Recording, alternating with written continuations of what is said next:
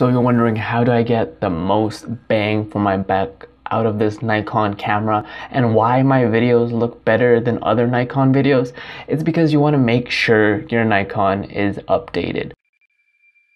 And when I mean updated, you want to make sure your Nikon, whether that's a 5000, a 7000, or 3000 model, is that it needs to have the latest firmware. And how you do that is, all you really need to do is you just need to go on a simple Google search. You go to Google and then you punch in Nikon firmware, not hack, but update. And then it is the first link. It's the Nikon download center you want to go to, downloadcenter.nikonimglibrary.com.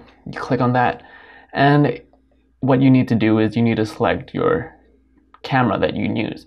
So in this case, I'm trying to see whether or not my Nikon D5200 needs an update, a firmware update. So I click on digital SLR camera and I go and look through the list.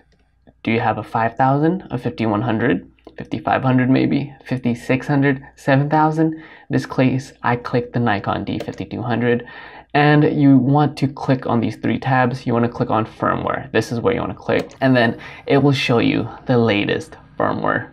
You don't want to worry about data control this, but what you're looking for is D5200 firmware, and as well as the version that the camera, the newest model of the firmware that Nikon has released. And this was released in 2015.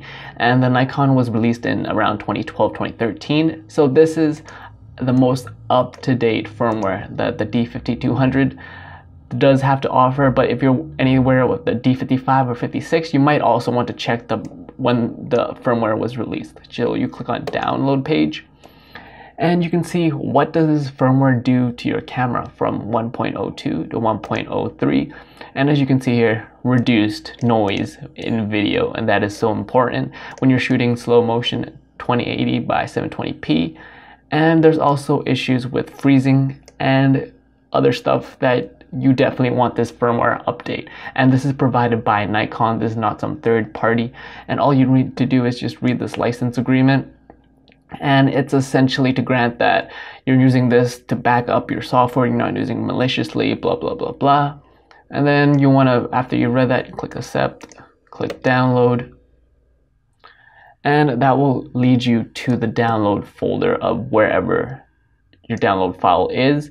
And if you're in my case, you would want to drag that onto the desktop. So know that you have the bin file. Before you start anything, you need to make sure you go to your format card, your memory card, and you want to click yes. And essentially formatting, what it does is it clears and wipes the entire SD card. So make sure if you have any saved files, put that into somewhere safe that you want to store, whether that's your C drive, your computer, external drive, whatever.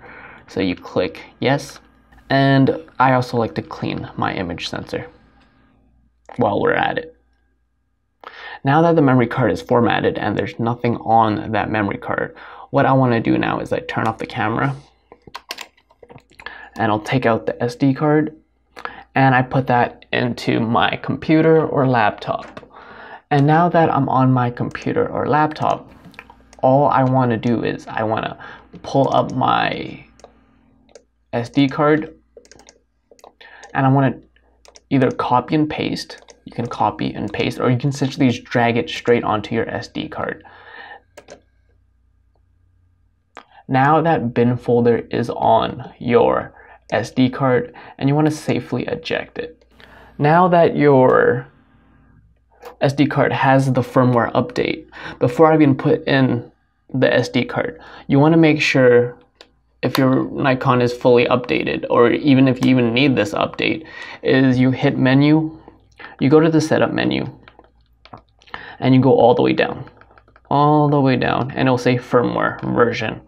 In this case, I already have 1.03, but if you're using a Nikon D5200, 53, 55, it might be 1.01 or 1.00. So that means you don't have the latest firmware version, and the number also corresponds to whether or not what model you have and whether or not there's a firmware update. So these numbers might not be right for you, but I'm using particularly a Nikon D5200, so I know the latest firmware version is going to be 1.03, but for demonstration purposes, I'm going to put in my SD card with a bin folder, turn on my camera, hit menu, go back to firmware version, and as you can see, if this camera was not updated, that bin folder would have been red and it would have said update. So all you need to do is click update, make sure your battery's charged because it's going to be downloading the firmware onto the Nikon.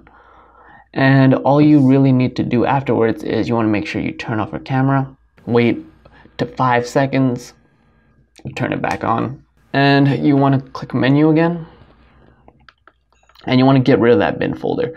So you want to go back to your setup menu, you want to format that memory card, you want to clean your image sensor, and now your SD card is completely clean of that bin folder. And if you go back into the setup menu, your firmware now should be updated and your camera should be updated to the latest firmware, and it should be 1.03 or 1. Whatever the newest model of your Nikon camera is. And this applies to any camera. Like, firmware updates are a common thing, but people often forget to, or they're not aware that your camera might need certain updates after the product's been launched. So the company gives a firmware update so it doesn't have to go and individually return all its cameras. And you can get things like whether issues like with the battery or like better noise reduction. Firmware updates is what keeps your camera up to date, as well as why my videos might seem a little more cleaner or crisper than yours.